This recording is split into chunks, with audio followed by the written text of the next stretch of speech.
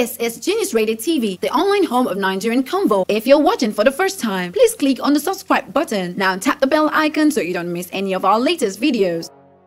Reports reaching Genius Radio TV is that the Italian man infected with coronavirus has attempted to abscond from the isolation center over poor facilities. According to our sources, there was a mild drama at the coronavirus isolation center as the Italian man infected with the virus attempted to run away from the center. The Italian in solitary confinement mentioned that he was disappointed at the not too well equipped facility and poor treatment he's been given. He also complained of not being well fed and not receiving proper medical attention. Sources revealed that his room has no air conditioning, power supply, and mosquitoes are biting him. However, the guards present were able to prevent his escape. For more updates on the coronavirus in Nigeria, please make sure to subscribe to Genius Radio TV and turn on the bell notification icon.